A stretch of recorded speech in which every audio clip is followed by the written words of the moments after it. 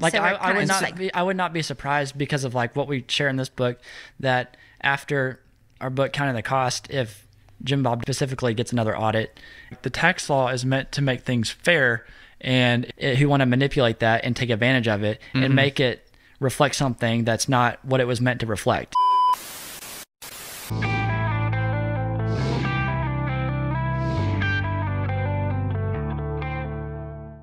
hi guys, welcome back to my channel, Tough Topic. My name is Brittany. I hope everyone is enjoying their day, and I'm going to be talking about Jill Duggar Dillard, and I've been actually thinking about her, and it's very rare that I get emotionally invested into a complete stranger's life that I have never met, but understandably, when you have put in hours of time, research for almost 3 years straight, there's moments where you feel a connection and a sense of closeness to that person. Although Jill's story looks a lot different than many, her trauma matches a lot. Did you all really think that Jill was done telling her story?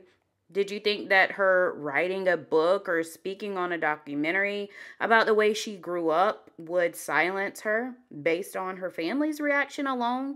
Absolutely not. Most of us have read Jill's book, Counting the Cost, that was released back in September. And if you have not and you would like to get some highlights from the book, feel free to go to my playlist named Jill's Book. So, out of all of the details about Jill's life and her putting herself out there about her siblings, her mom, and even her dad, there was nothing negative from my standpoint of what she said. The book, Counting the Cost, was based on her life experiences, the behaviors from her dad, and the manipulation. She never once bashed him or name-called him. Nope, not at all, and I also didn't expect her to.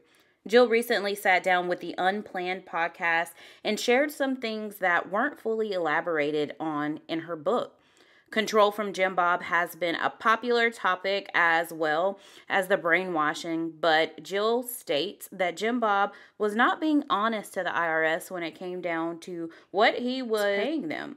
The host asked if the reason her dad failed to report the accurate number was it because he was worried that the other siblings would want to be paid out as well. And Jill says, well, yeah, JimBob actually told them verbally that he could do 20 times over. He would say, let me handle it. And she said that was just more of him wanting to take control.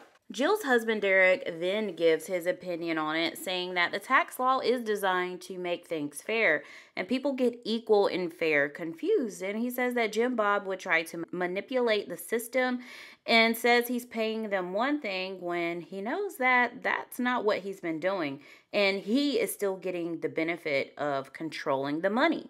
Derek even compared his father-in-law to Al Capone, saying a lot of people look at JimBob as a person who was very generous to the community, just like Al Capone, who actually ran all these soup kitchens and doing good deeds. But behind all of that, there's the lies and the control, which I thought was such an enlightening example. Just as Josh, her brother, being the executive director of the Family Research Council, who would have known that he was doing the exact opposite of what he stood on that podium asking for.